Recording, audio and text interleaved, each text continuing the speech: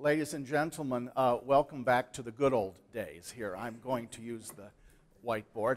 I want to thank the Pontifical University and the Jagiellonian University for making it possible for me to be here, and my colleagues and friends in Krakow, and especially Professor Adam Olszewski for allowing me to be with you today, especially on a day when we are honoring Professor Pavla Materna. Thank you for all that you've done.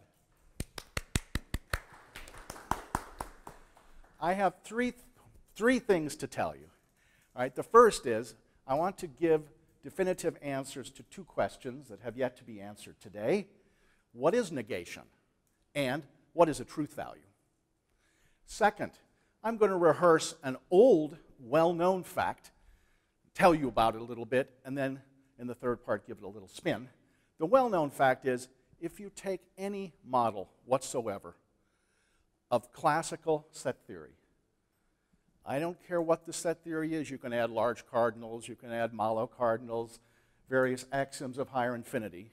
It can be extended conservatively to a model of an intuitionistic set in class theory that extends it. In that intuitionistic model, as we shall see, negation has its, we would say, intuitionistic and not its classical meaning. That's part two. Part three, you will remember way back when Karl Popper and others thought that they could define the meanings of logical connectives by stipulating rules of derivation. And I thought Arthur Pryor had destroyed this ultimately many years ago with his great paper on Tonk, right? His inconsistent connective defined by stipulated rules. Now, you would have thought that that would have ended the discussion forever. But like zombies and Dracula and Frankenstein's monster, the idea that somehow laying down inference rules determines the meaning of a connective will not die. So I'm going to take another whack at it. I brought a silver bullet and a stake, and I'm going to try doing away with the Dracula of defining meanings of connectives by laying down inference rules of various sorts today. Try to end it definitively. A couple of preliminary remarks. I'm going to work in the weakest meta theory that I can, right, to cover as many logics as I possibly can and to avoid as many objections as I can. I'm going to be working in the lattice of logics over intuitionistic logic, the so-called intermediate logics, that is, between intuitionistic logic and classical logic inclusive. Right? That means I'm ruling out, at least for the moment, paraconsistent logics. Why is this? Because ex falso quodlibet, right, is equivalent in set theory to the claim that the empty set is a subset of every class in every set. I need that last thing to get started at all. So I'm not going to be talking paraconsistently today. Second preliminary remark. I reject categorically the ideas that there's some special intuitionistic, I'm an intuitionist, okay? There are special intuitionistic meanings of the connectives. Right? I reject this categorically. One of the reasons for it is clear. I'm talking to you, and you understand me. I'm not using secret meanings of the words and, or, not, and if, then. I'm using their ordinary meanings, which you already know. But while I do my construction, I'm going to presuppose this view just to show that it's wrong at the end, or contribute to showing that it's wrong at the end. Now, what is negation and what is a truth value? When we start talking about negations and truth values, we're often writing down little pictures like this for ourselves and our students. A little truth table for negation. The corner is negation. And that is absolutely right, and I'm going to prove that it's right. But now I start by asking, what are these T's and F's, Frege's wahr und falsch, right? What are they really? And I'm going to argue that they have to be subsets of singleton zero. They're subsets of a singleton set. Those are the truth values. And there would be nothing wrong with thinking that way. Why? Because I can take any statement and map it into something, statement P, map it into a collection P hat, And what is p hat? It's the collection of all things that are in this set and p. Just for each statement. And simple set in class theory tells me that this thing exists. It's a subset of that. But, moreover, because of extensionality, two statements have the same truth value if and only if their respective hats are the same. Right? Because if I put Q in here, if and only if Q, if I put Q in here, I can prove that those are the same set. So that this tells me that the Q hats represent, intuitively, the truth values of statements. Two sentences of the same statement have the same value if and only if their hats are the same, and conversely. The hat mapping is an onto mapping because, if I take any subcollection of this thing S, the statement that 0 belongs to S, if I take that hat, that's just S itself. Right? If I start with a subset of this, and I form this statement, 0 belongs to it, the hat of that has to be S. Try it. Exercise. Turn in your paper tomorrow, I'll mark it. Right? This map is onto. It's an onto map. Every subset of this comes out of the map, and the map is one-to-one on truth values.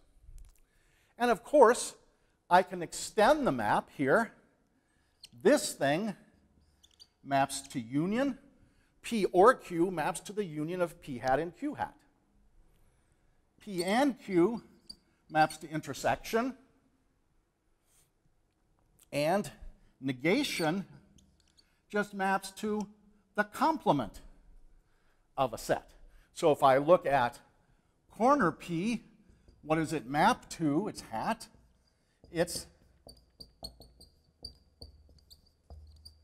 And that's just the complement of P hat. So I can raise this up to an isomorphism between truth values and this object, the set of all subsets of that.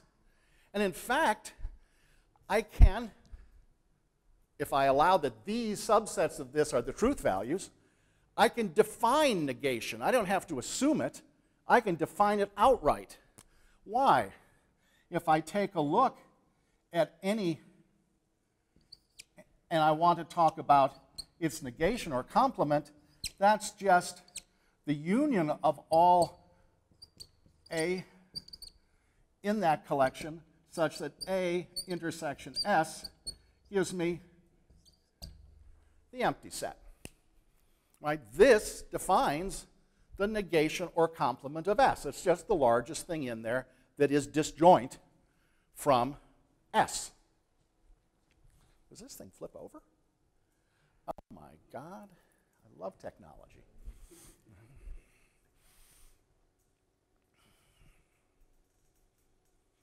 So negation can be defined as an operation on truth values that is just this.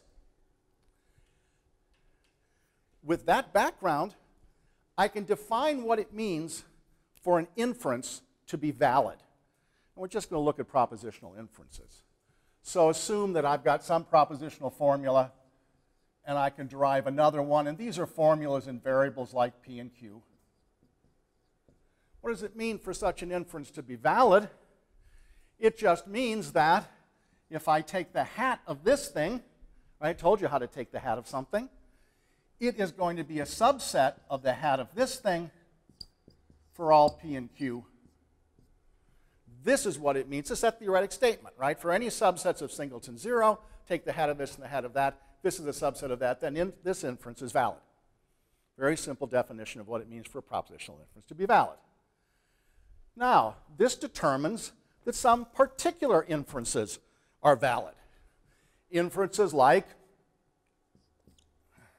false derives anything.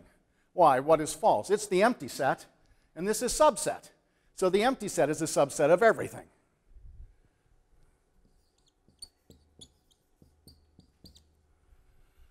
Right? The phi and corner phi has to derive, right, the least proposition. Why? Because the intersection of a set with its complement has to be empty.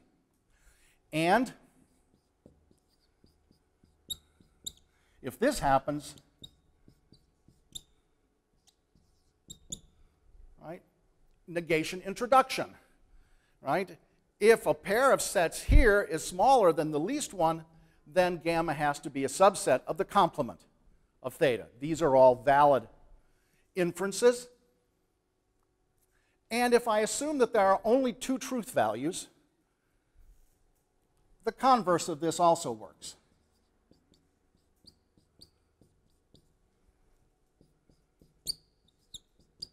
The negative form of, or negation elimination.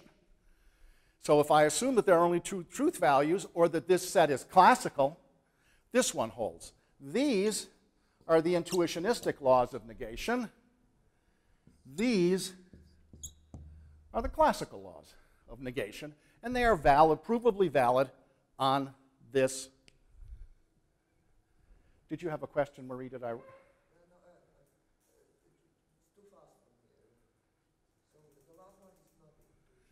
It's not, because I can drop a negation. If I can derive a contradiction from a formula and a negated formula, then given the assumption formulas, I can drop negation off. Oh, yeah. Okay. That's not right. Thank you very much. Now, in the third part of my talk, I'm going to ask if this process could be reversed. If by laying down inferences like this, you could in fact determine the meanings of the connectives. You could determine that this thing, say, has classical properties by laying down classical laws, intuitionistic properties by only laying down intuitionistic laws. That's what I'm going to be asking in the third part, whether I can reverse this process. In the second part, I'm just going to mention, oh, thank you, Autumn. What does a philosopher do without an eraser?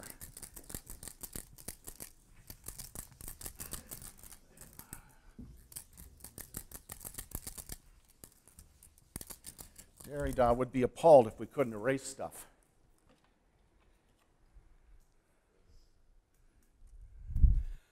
I just want to repeat, given any model M of classical set theory, I can extend it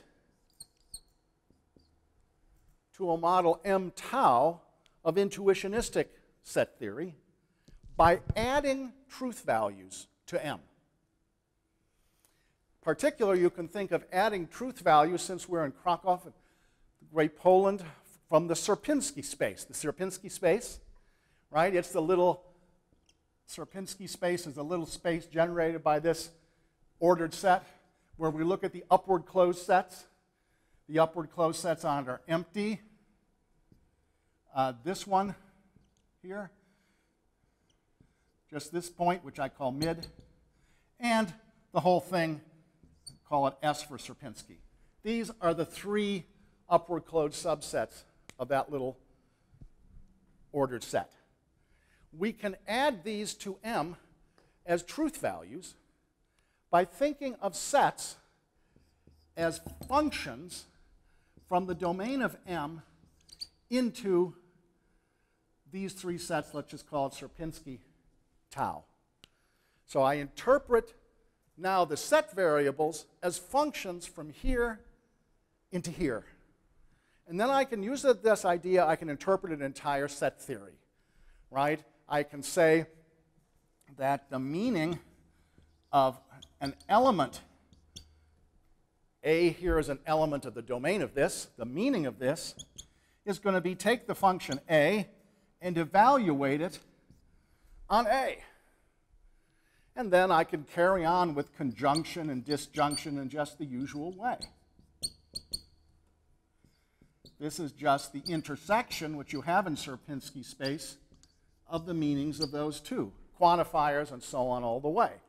Where now, what's in the Scott brackets or semantic brackets is always going to be one of these three. And what property does this have? First, m tau makes true intuitionistic set theory with full typed comprehension. In other words, in m tau, these first three laws turn out to be valid, but not law number 4. And why is this? Because it turns out that here, the complement of mid, the complement of this, isn't the set containing these two, it so happens. It's just empty. So that when I take mid union the complement of mid, what I get then is just mid. But to be true in this model, as it happens, for this model to actually satisfy something, this means that the value of that set has to be S, the whole thing, the top truth value. However, and importantly, if I look at MT restricted, right, to ordinary set theory,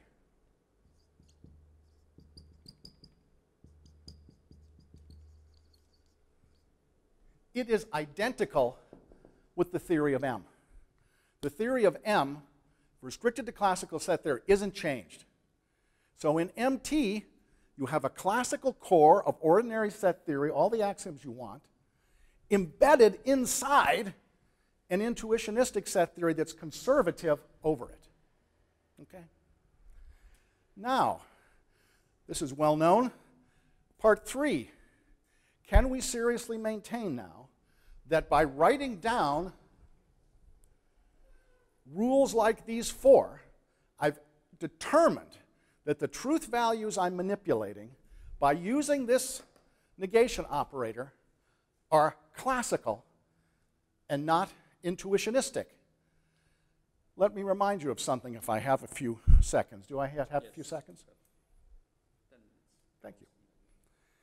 Remember Hillary Putnam's little argument from 1973 or 1974 about twin Earth? Right? He argued, to use his expression, that meanings cannot be in the head. What he meant by this is that the denotation of a word is not determined by narrowly contented mental entities. Simply speaking, your ideas about water cannot determine that the word water coming out of your mouth means H2O and not something else. How does he try to show this? He imagines a possible world called twin Earth, which is just like Earth before 1750, right? But in twin Earth, there's a substance, XYZ. It fills oceans, it fills lakes, we drink it, we bathe in it, right? It smells just like water, but it's not water. It has all the secondary properties of water, all the visible, auditory, tactual properties of water, but isn't water. Now, someone on Earth before 1750 would be in exactly the same mental state as a twin Earth person, right, at the same era. But the word water out of the mouth of the twin Earthian names XYZ. The word water out of the mouth of the Earthian names H2O. He concludes, therefore, that, right, the mental content that you associate with a word cannot determine what it denotes. Now, I'm not endorsing this argument, but I'm drawing a parallel. This argument is this.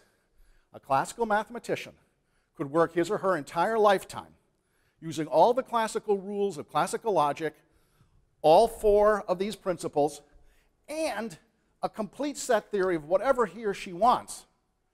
And yet, it's perfectly possible that for all he or she knows, all of those statements are true in here, are hold in a non-standard universe in which there are 3 truth values and not 2, and they satisfy non-classical principles globally.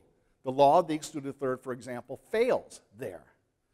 So therefore, all that the classical mathematician can ever do, all the mathematics in the world, done classically, right? Not just the logical rules you lay down, right? But contextual things that you prove and say. All of that will not determine that the connectives that you use Name the connectives that you think you are using. Name, in fact, classical negation rather than intuitionistic negation. Thank you very much.